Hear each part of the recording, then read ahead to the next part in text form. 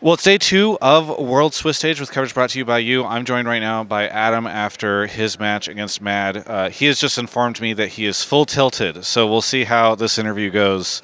But yeah, I mean, how frustrating is it to play the Civil War? Because I know a lot of people have had frustrations about the fact that they have to play teams that they play in their own regions, but I don't know how much the players feel that way, so I'm curious how you think. Uh, well, first of all, I mean, I don't mind playing like EU teams, to be honest, even though I would appreciate always like facing new faces and new teams. So it's a bit a shame that we face Mad, but I mean, to be fair, we're supposed to win today, but I mean, it's kind of a shame how we played. I don't know, just there's no other words, kind of. So yeah, I don't know what else to think about it, to be honest. Well, I guess I have to ask, what do you think led to the loss? Or why do you think you guys played rough today? Is it just the day you guys didn't have it together, or is there some other factor? Uh, I'm probably like our biggest strength so far in these words is I'm on a like champion that I'm comfortable with. I mean, I'm comfortable with Renekton, but I mean, we tend to win when I'm like giga ahead, but we have a lot of trouble when the game is even or we fall a bit behind. And in those kind of moments, I feel like we're completely like unrecognizable. It's like we forget how to play as a team from behind because we're maybe too used that I'm like playing from ahead or something. So, I mean, I'm not quite sure what to think about it because, I mean, yeah, as I said, just a shame we could not play our game. We're like not a team.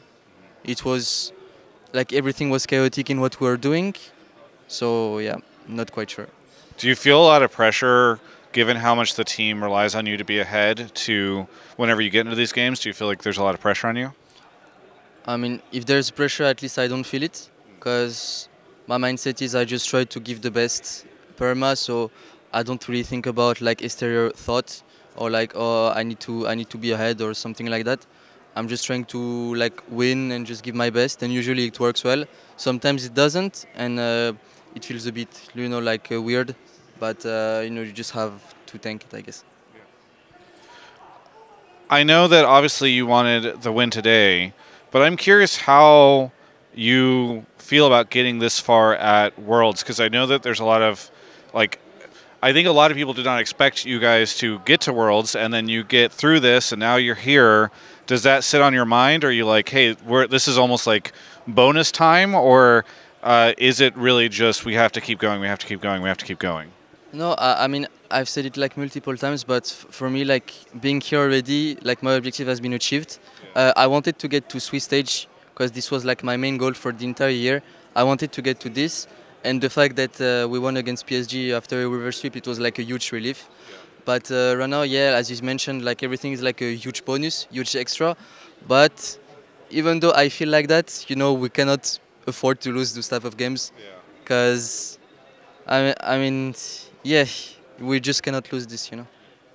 We were chatting a little bit before this, and I was saying it's crazy how popular you are in Korea. I'm curious, how much have you felt that, or have you had any experiences where fans come up to you or anything like that?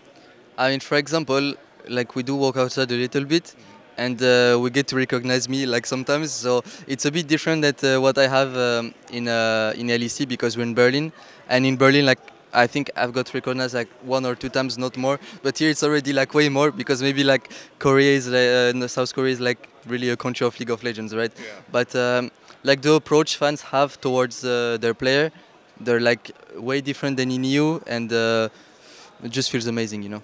How is it different?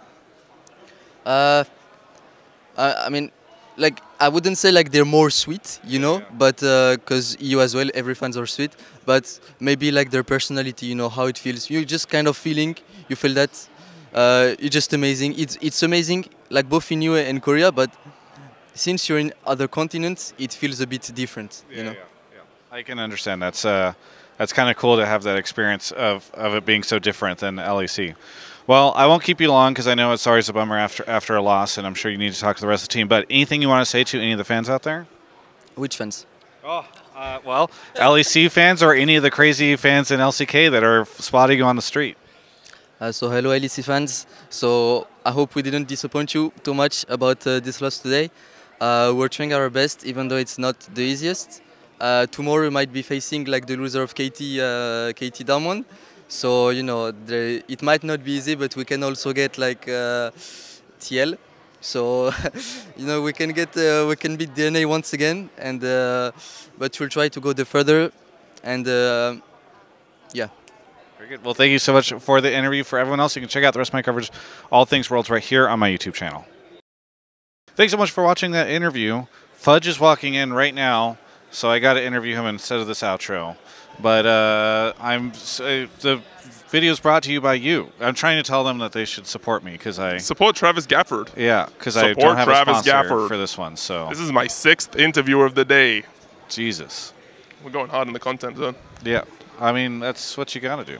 That's what you got to do. That's what I'm doing. Save North America. There's a link in the description if you want to support the channel. There's a bunch of different ways to do so. You have to support the channel. You don't have to. If you're not financially capable of doing that. Fair enough. Yeah.